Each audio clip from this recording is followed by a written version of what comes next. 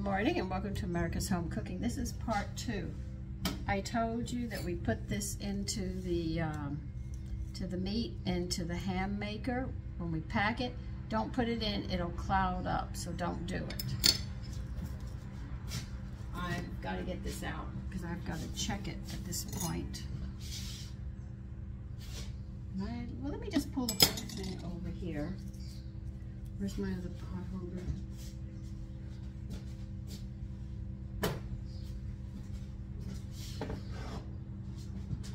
Okay.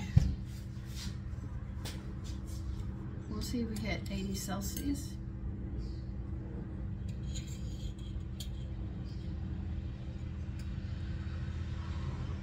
Because it's going to cloud up. That's why don't leave it in. Only put it in when you're checking it to see if it's done. 70. There goes my glasses. I can't see. Does that tell you? We have to wait just a bit. Yes, we're at 80 Celsius, so it's done. Okay. Now what I have to do, let me get this part out of the way because it's sitting on the mat that I want to put it on.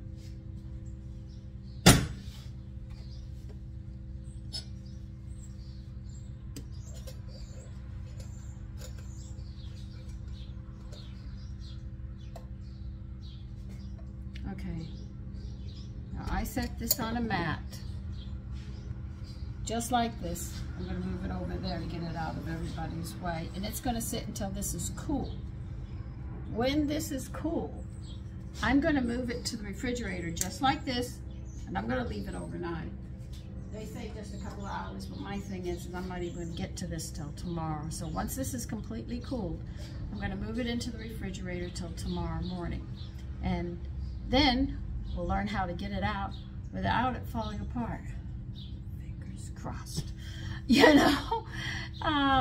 And that's pretty much it. Just remember, do not put this in it while it's cooking.